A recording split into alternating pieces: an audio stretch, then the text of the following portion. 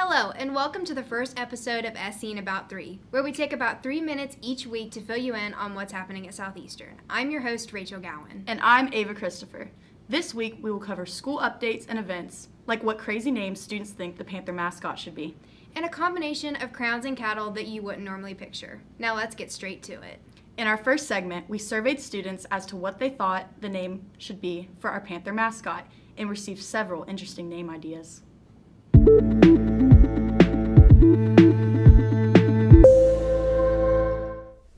What do you think the mascot name should be? I think it should be Pete the Panther. Bill the Panther. Greg. Jerome. Patrick the Panther. Polly. Panther. P.P. Jones. Lions. Bob. Scott. Tony the Tiger. Big Blue. Wow, the Lions, Tony the Tiger, and Pete. What do you think of these names? Leave your suggestions in the comments below, and be sure to like, subscribe, and share our channel to stay up to date on what is happening at Southeastern.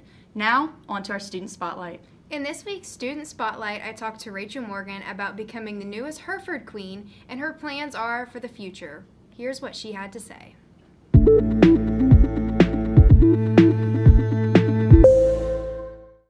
Usually you wouldn't picture crowns and cattle together, but in our senior spotlight, they fit perfectly.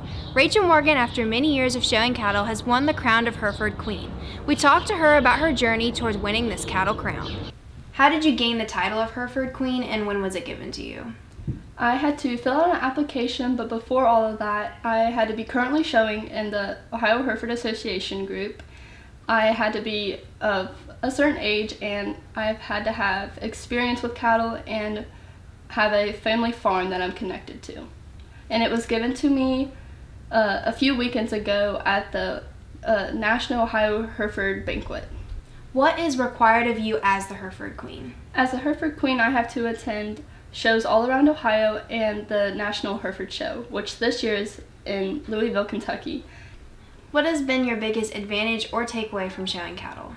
I have gained work ethic, and I feel like that will really help me in the real world whenever I find a job in the ag industry. So you mentioned you wanted to work in the ag industry. How do you plan on pursuing that?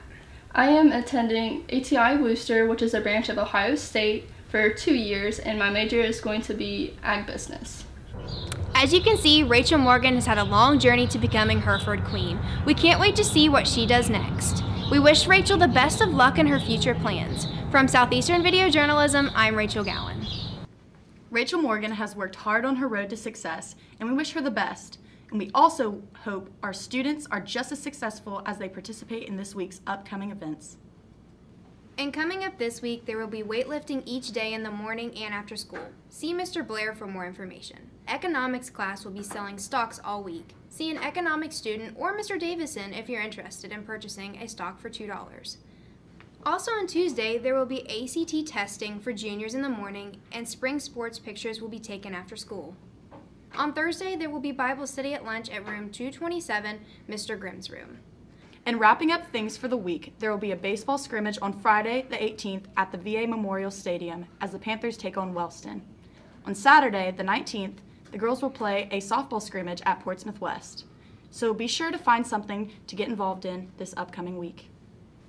As you can see, next week is jam-packed with events that you should look into. If you enjoyed this week's Student Showcase, make sure to check out the whole video on our YouTube page at Southeastern Video Journalism. And again, be sure to like our channel so you don't miss our latest content. Thank you for watching SC in About 3. See you next week.